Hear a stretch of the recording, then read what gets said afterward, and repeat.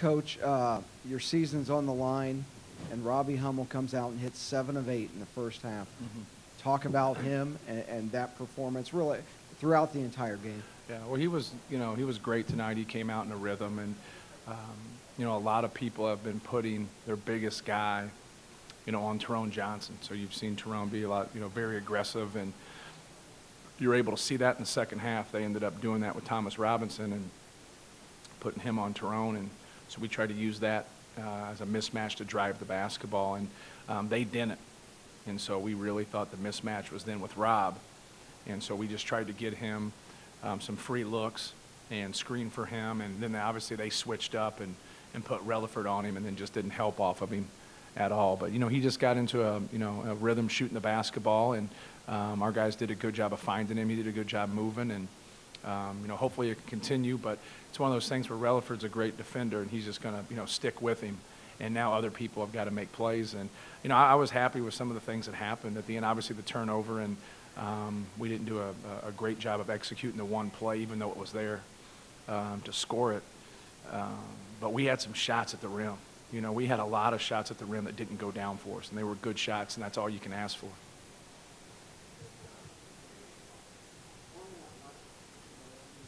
No, go ahead. On that possession that I asked Lewis about where he turned it over, what was the goal of that possession? Well, I don't know if I got the right possession. We ran something to get to the rim, and he was there. Then he just, like he said, he didn't feel comfortable taking that, but he had a pretty good angle to get there. Then we had him isolated at the end, so sometimes I'll go to a timeout at that time, but we had the ball in our point guard's hands, and then obviously, the play broke down, and we ran the next play then for Rob, like he talked about, to bring him off a pin down for a shot, and they overplayed it, so he just, he back cut off of it, or just kind of slid to the side or faded, or however you want to call it, and then he ended up getting that shot from it. But the first one we were trying to get Lou to the rim. The second one we were trying to bring Rob. If Lou couldn't get to the rim, bringing him off that pin down. Yeah, stay right here. Matt, stay right here, then we'll go to the right. Coach, I mean this in the most positive sense. Purdue probably isn't capable of recruiting the amount of talent that a Kansas, a Duke, a Carolina can get on a year-in and year-out basis. So talk about your philosophy and just how difficult it must be to get your kids to play with maximum effort every single possession of every single game, just so you can be in a game like this. Yeah. Well, they play hard too. Obviously they've won 8 straight Big 12 championships, and I don't think he has a McDonald's All-American on his team. So you got to give Bill Self and Kansas a lot of credit. This isn't a team, loaded with 4 or 5 guys. Now they got some guys that have developed into NBA prospects. I think you got to give them credit for that too. Sometimes that gets lost in the shuffle. But I think our staff's done a good job of recruiting, guys that fit at Purdue. As long as it continues to be a team sport, sometimes the individual talent doesn't match up. Sometimes you can get guys that help others. I think Rob, he makes other people better. I think that's a true test. I think the kid in Indiana, Cody Zeller, he makes other people better. I think Lewis Jackson makes other people better. That's what a good basketball player does. And sometimes certain guys might not have some of the abilities of other guys, but thinking the game and passing and catching, making an open shot, being coachable, those things are pretty important. And you might not be able to go out and get the most athletic guy in the world, but you can get a coachable guy, you can get a skill guy, you can get somebody who really wants to be at Purdue. And if you're going to get somebody that really wants to be at your place, it normally works for them. On the right-hand side, Coach. Coach, I know perspective can be tough at a time like this, but what would you like to see your players take out of a game like this, a memorable game? Could have gone either way, hard fought. Well, I think it's important, and I talked about it. I thought we did some things at the end of the St. Mary's game that just didn't make a whole lot of sense. We had some breakdowns in the game, and offensively turned the ball over. And I talked about getting back in the same position and then making some plays. And I thought we did make some plays at the end.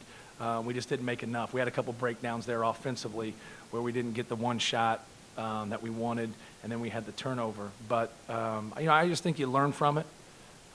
It should make you want to work even harder in the summer to get better, because there's nothing guaranteed you're going to get back here. You still got to fight to get back here, then get back into that kind of situation in a game, and then make a couple more plays to hopefully pull out the victory. But I'm proud of our guys. They fought, and they did everything they could. We're under 4 minutes. Question in the back. Matt, could you just talk about the impact that Robbie has had on Purdue basketball? It seemed for a while he didn't want his own career to end tonight. Right. He's one of the best I've been around. I mean, he's a great person. He works very hard. He's made a huge impact, on our program.